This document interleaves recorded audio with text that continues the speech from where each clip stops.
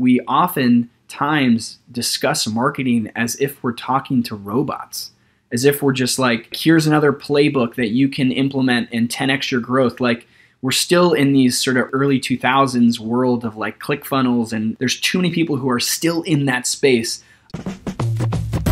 I'm Jonathan Gandalf, and welcome to the Content Cocktail Hour, powered by The Juice. Our mission is to squeeze out the deepest secrets of B2B marketing professionals to help you push your brand to the forefront of the industry. Let's raise a glass. I'm thrilled to be joined by Luke Frazier, CEO and Storyteller at Parable Brand, to discuss content marketing. Is it genuine? Is it authentic? Is it inauthentic? What has it been and where is it going? Lots to cover today. I'm excited to do it with Luke. Luke, we're big fans of yours. Thanks for being here. The reason you're here is because you present kind of a unique lens on what I would say is traditional B2B content, and we'll dig into all of that. But before we do that today, just A, thank you for being here. B, maybe in your own words, you want to share a little bit about your journey and what you're up to nowadays? Thrilled to be juicing with you, my friend, today. I love doing these kind of conversations because Parable was born out of a desire to tell stories. About 10 or 12 years ago, I started in the world of podcasting, actually having no idea where I wanted to go with it, coming from kind of a psychology marketing background. And sure enough, when you interview hundreds of entrepreneurs and creatives, you begin to become an entrepreneur and creative. And so it was born out of that. And now we are a brand strategy and content agency helping companies tell their story and clarifying messages so that we can reach the people that we want to connect with. That's awesome. It's like podcast entrepreneur osmosis. You just do it enough and you become one of them. I like it.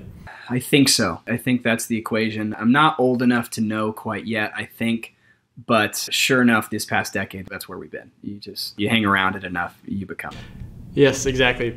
Well, this is the Content Cocktail Hour, and we always like to ask all of our guests, what are they enjoying drinking nowadays? I currently have with me my second coffee of the day. It is a very small iced Americano. You'll find me drinking black coffee, I guess Americanos, or maybe a whiskey if the time presents itself, but probably mostly water. 95% of the time it's water. I love it. Yeah, I'm a few coffees behind you and then hydrating up for a plane ride later today, but I love the cold brew, love the espresso. Very good. Well, let's jump in to today's main course, if you will, around content. I feel awkward saying this maybe a little bit, but the first time I met you, it was because you were on video inside of a sauna. We'll let the audience marinate on that a little bit. But in all seriousness, your content caught my attention for the first time because you were literally recording yourself inside of a sauna, providing some hot takes, if you will, pun intended. Tell us about this Sauna Series, how it came to be, what you're learning from it, and just give us the lowdown on this content. It is a very funny ride.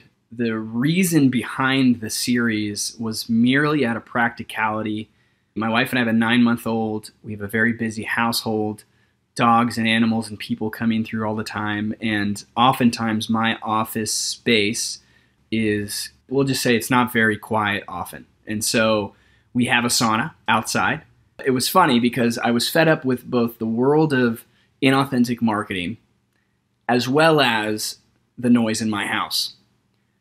And that burst this sauna. I thought to myself, you know what? I'm going to go take meetings in the sauna because it's actually probably going to be nice and packaged in. And it's actually going to, the sound quality's fine as long as I have a mic. But the lighting, get natural lighting, it's great. And it's blocked out, no one can hear it. But then while I was in this sauna, I started having these wild ideas around just different hot takes. And, you know, I follow tons of other marketers and CMOs and entrepreneurs and just looking at the market and what people want, especially in the B2B space versus what they don't want. And you hear everybody has an opinion about it nowadays. And so I really just wanted to speak to reality of like, we oftentimes discuss marketing as if we're talking to robots, as if we're just like, here's another playbook that you can implement and 10x your growth. Like, we're still in these sort of early 2000s world of like ClickFunnels, and there's too many people who are still in that space of mass generation and marketing. And so I was fired up about this.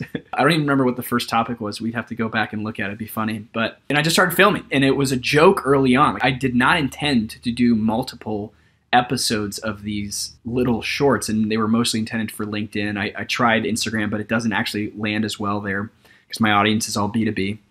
And I'm a one-take kind of wonder. Like, I get in there, I have an idea, and I just go. And I don't care how it looks or sounds or feels. I iterate along the way and hopefully it gets better. Sometimes it doesn't. Who cares? And I remember trying to figure out a tagline as a joke. And the tagline is that the content is hotter than the sauna, which, it's kind of redundant or obvious. And modern day Don Draper. I thought to myself, you know what? This is so stupid. It might work. The thing about it is people started getting up in arms about, is the sauna on or not on? Or thank God we see him again in a sauna. Like, oh, I've been looking for this next. Like, it's not like there's millions of people looking at it, but there's enough fan base that I thought to myself, you know what? I could be consistent with this. And sure enough, like, people now look for it or they appreciate it more. And I only do about 3 of them a week to not kind of, saturate the market. And I don't know if it'll keep going next week. It's just a week by week thing at this point.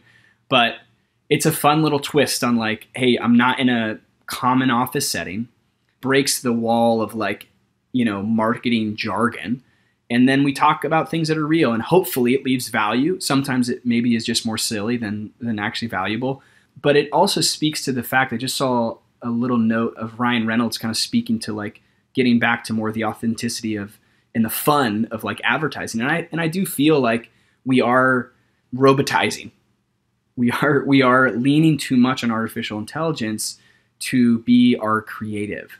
And so part of this movement for me is more speaking back to like, hey, I want to build a brand that is actually fun and engaging and speaks to the people behind brand and beyond. And so here we are now, we film in a sauna because who knows why, it's fun. And it's one of those things that like I hold loosely too. And I think this is a good thing for other marketers, like try stuff, iterate it, try it from different angles, try it with different people, try it with episodes, try it we might do some interviews in it later. Like just try a bunch of different ways, look at the data, and then see if it continues to work. And so that's really how we look to support our brands as well. That's incredible. I love the inauthenticity of some of what we see in B2B marketing. And I think you are so right that it's because we've tried to overly playbook what we're doing and just thinking inputs and outputs. We talk a lot about at The Juice, the rise of inbound marketing and gated content. That became a playbook when it was novel and not everybody was doing it. It worked. Whether or not it was the right way to be going about it, it worked. Then everybody started doing it and people learn the game. All becomes white noise and it just stops working. It becomes very inauthentic that people stopped caring about the content they were actually gating and all they cared about was the conversion. And that's obviously as inauthentic as it gets. And that's the tough thing about marketing is that it's, especially when we throw in startup and venture capitalists in the past 30 years, everything has to be backed by data, which I know you are a data nerd. You love data. That's why the juice is the juice. But if it's the only thing we're worried about, then we can lose creative. And the thing about creative is that it's the thing that speaks to people. As much as data to back things up is very good, and I hope people are utilizing their data to make better content, it can be the death of a brand as well, because we're losing out on the people element. We're in such an AI inauthentic, gated now world and environment. Maybe this was, had a touch from COVID, had a touch from just innovation and evolution, had a touch from technology, but we've lost the sense of human in creative, and we've lost the sense of human in brand. And so now we do see more brands, getting back involved with, engaged in events and give backs and promotions that don't just promote their brand, but it promotes their believers and their community. And so I think we're seeing a push toward it, but this is also just a call to action for other agencies, other marketers to lean into the 100 to 1,000 avid fans that you have and serve them so well. Serve them with everything you have, because outside of those 100 to 1,000 people, it doesn't really matter what people think of you, because no one else really cares unless you as a brand can, I'm laughing at this believe poster from Ted Lasso behind you, but because I want to say, unless you can make them believe that what you offer, even in B2B, is going to make them better. Because if we're really honest, all we're marketing to is other B2B professionals who have something at stake. And usually for them, it's their job, or it's a promotion, or it's a career. And so they're buying from your service in B2B because they think it's going to make them look better. If we break it all down, right? Like truthfully. Now, hopefully your service does something and maybe there's analytics in there. But like, if you can work with that human and gain interest and gain collaboration and relationship, you're probably better off long-term with that person, no matter what company they go to, than you are had you just sold to them and, had your marketing just be kind of an extra, AE in your sort of repertoire, if that makes sense. Yeah, it does make sense. I think you're right about like this, all these playbooks we're running, AI, and like this era of like everything needs to be efficient, right?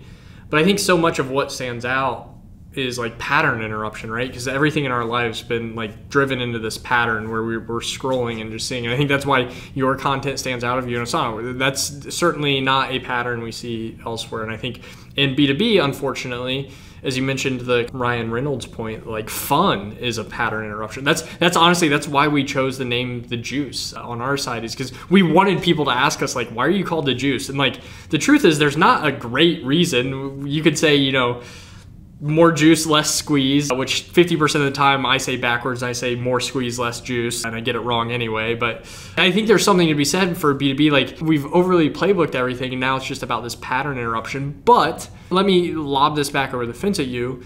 There's also the reality of a lot of people creating the content in B2B don't have the license to make creative decisions the way they probably should or would desire. So what's the space between somebody publishing, a traditional ebook and somebody jumping in Asana? Or do you really need to push it to the extreme to really stand out? Like, what is the space between, and how do you encourage brands to explore that space? It is tough. This is not a game where you necessarily could just be like someone like me, where, like the sauna wins or fails, like it's my loss. It's no one else's, right? It's my company's loss. And so I can make those decisions. I can take those risks.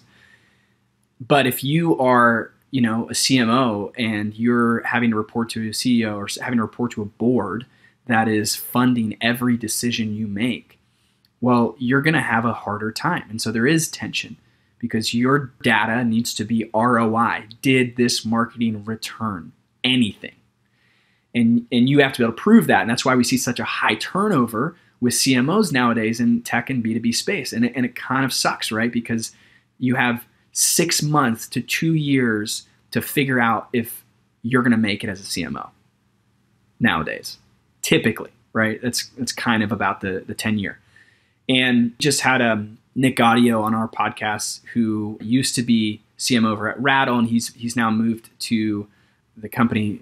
I forget the name of the company, but actually one of the things that he said was he was that guy having to push creative forward, push content forward in a company that was kind of stuck in the stone ages of how they created.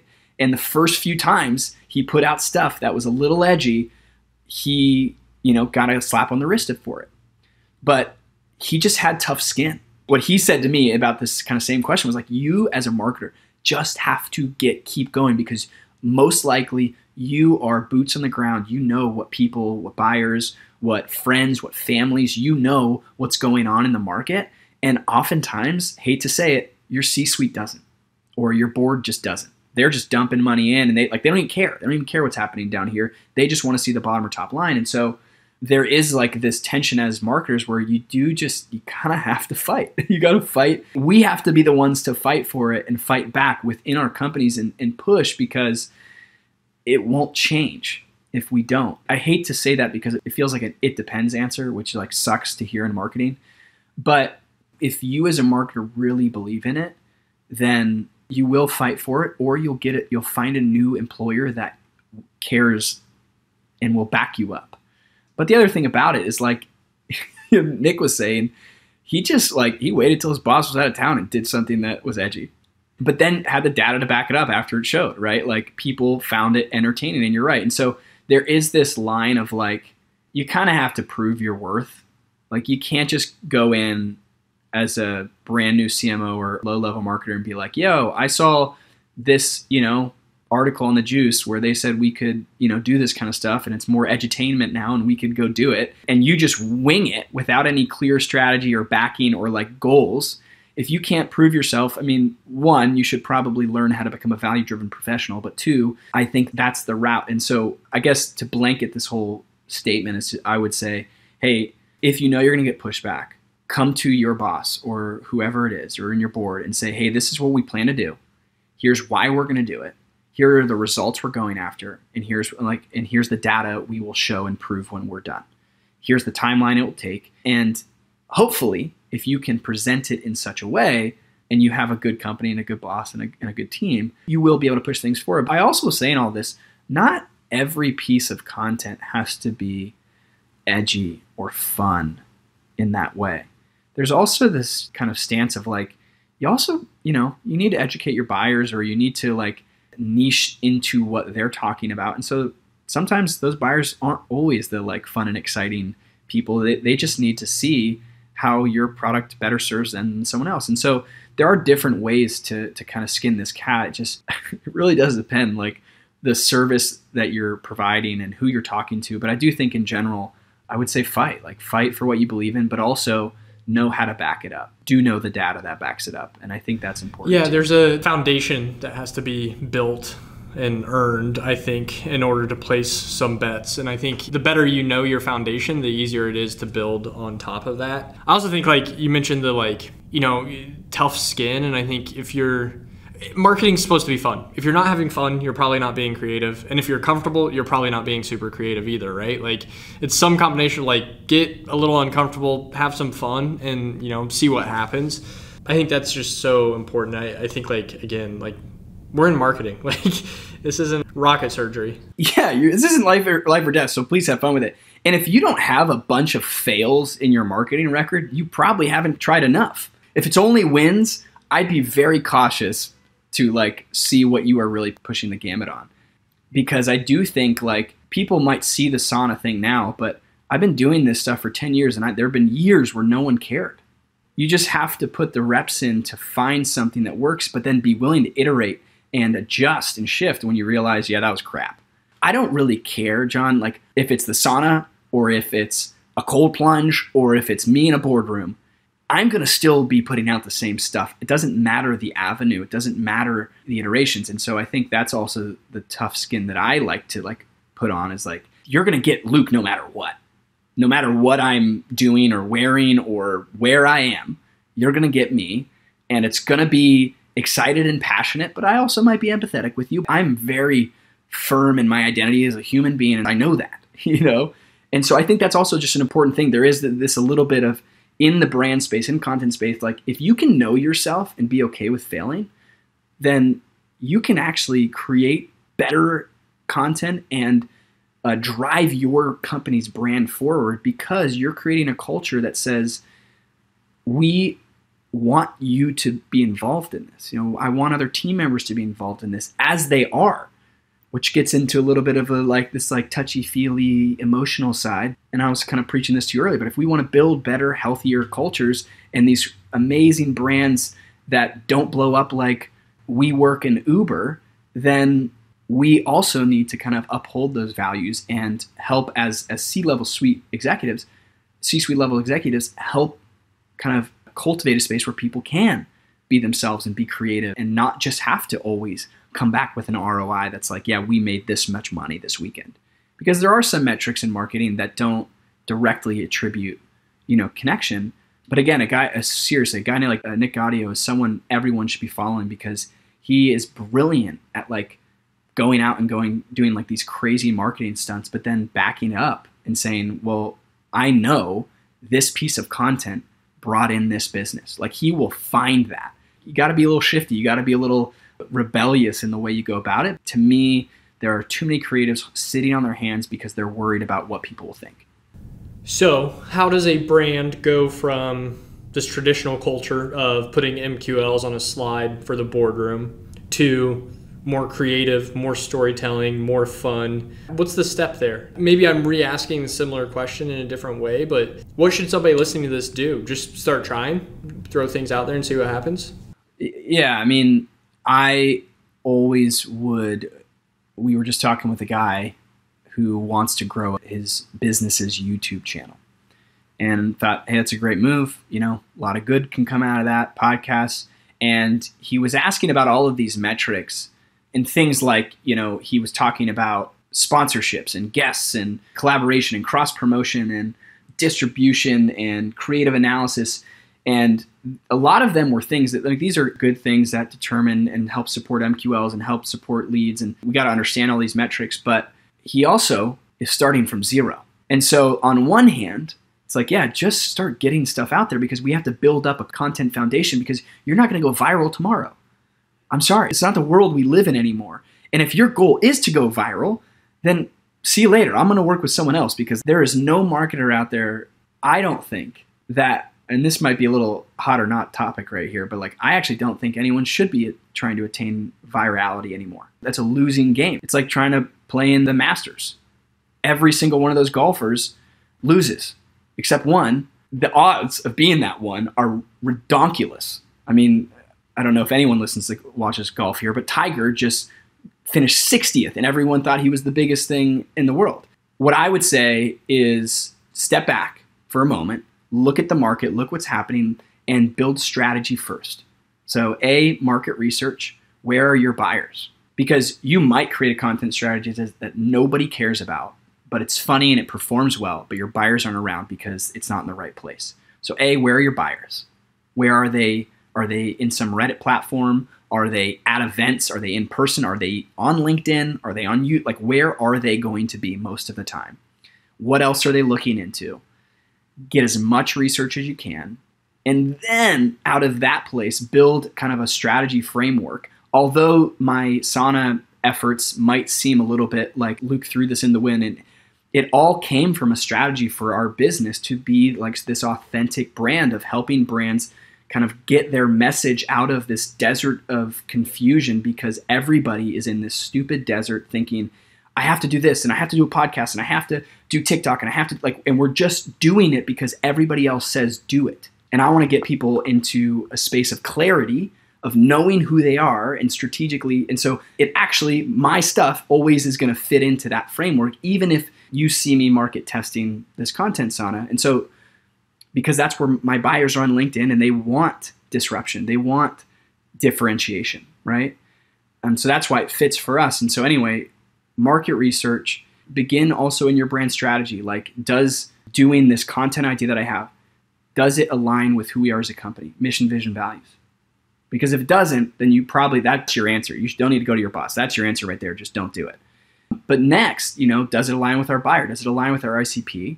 And then if that is all true, then just look at the distribution channels and begin to create that stuff there. And then iterate in that space. Don't iterate. That strategy is tactical data that you should start from and use as a filter of decision-making processes. Then iterate the creative beyond it and go with it. And so I always, even though I'm heavy on the crazy creative or fun creative or whatever, I am going to be bullish on brand and the strategy behind it. And most of our clients, we spend 30 to 90 days building out strategy before we even touch creative, because we need to know every bit of data and research and ICP. We have customer interviews with current customers before we even dive into those things so that we know this risk is worth taking. And so please start in strategy. And if your company doesn't already have clarified mission, vision, values, and core values, go ask your freaking CEO, board, boss, whatever, to clarify them for you, or you help them clarify, or bring someone else in to do that, because decisions outside of that are never going to be on brand. And that's what's going to hurt your reputation if you're just throwing stuff at the wind and it's outside of your brand reputation. It's fascinating that there was process to you ending up in the sauna, actually. It sounds like this crazy off the wall idea, and it is, but it's the famous constraints can breed creativity, right? You had these constraints in place that were, your authenticity, the story you wanted to tell, the strategy, the channel. Then it's like, okay, well, there's only so many variables within this. And sure enough, you found the additional variables of needing silence and needing authenticity. And sure enough, the Venn diagram of those two things landed you in the sauna. So, all right, you mentioned that was an unpopular opinion, although a good one, I think. We do always end our podcast episodes with asking our guests, what is one unpopular opinion that you hold in the B2B marketing space? Yeah, man, to be honest, I've been trying to think about this whole time. Put you on the spot. I think one area that I probably maybe differ from other marketers, but I don't think I'd imagine other creatives agree with this, but the hot take that honestly is coming to mind in my brain right now is that silence is okay.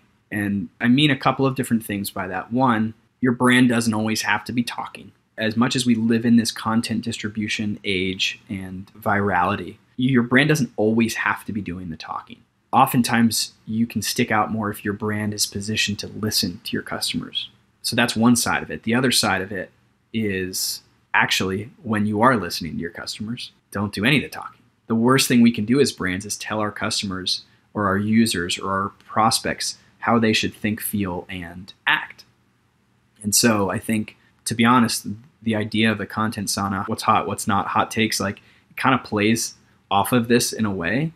But there are too many marketers we see on LinkedIn all day long. And you and I both do it sort of tongue in cheek. We were like, marketing should be X, Y, or Z. Like it should be this way, or a brand should be this way. And oftentimes I think, like as much as we're joking or maybe we are stating our beliefs, we forget about the other side of the market or the other side of different industry that's like, just doesn't work with my industry, doesn't work with my buyer. And so anyway, I think silence is key because we often want to talk a lot. And I want to talk a lot. I see a lot in the market, but we can also trip over ourselves too often and almost become hypocritical. And I do this all the time where, I say one thing one week and then I look at the market and then a totally different thing happens the next week. And so I say a different thing, which is fine. Like I don't mind being hypocritical of myself. Like it's okay. We're not going to lose ROI if we're spending more time listening to our customers than trying to create content that they hear in a crowded market. And so I do think it's okay as a marketer, if you're coming into a new industry or a new service, or you're making a shift or you notice a shift, spend 30 days listening to your customer or your salespeople or your customer service reps before creating, because you might actually learn a thing or two. And so there you go. That's a warm take. It's like a warm warm take. A bit ironic, if nothing else, to be quiet and listen on our podcast. So yeah, I love it. All right, last question. If people want to learn more about you or Parable, what is the best way to do that? Yeah, you can, most of it you'll hear me blabbering on LinkedIn. You can follow there, just Luke Frazier. You can go to our site too, parablestory.com. We have a podcast. You can find Jonathan actually in a couple of weeks on there called The Promised Brand. You can tune in there. So those are a couple different areas that you can get connected, and call me a hypocrite whenever you want. I love it. Well, Luke, thank you so much for joining the Content Cocktail Hour. Everybody go check out Luke on LinkedIn. Go check out Parable. We'll see you next time, same place. Cheers. Thank you for joining the Content Cocktail Hour powered by The Juice. If you want to see more episodes or more resources curated for your role, join us on app.thejuicehq.com. See you next time, same place. Cheers.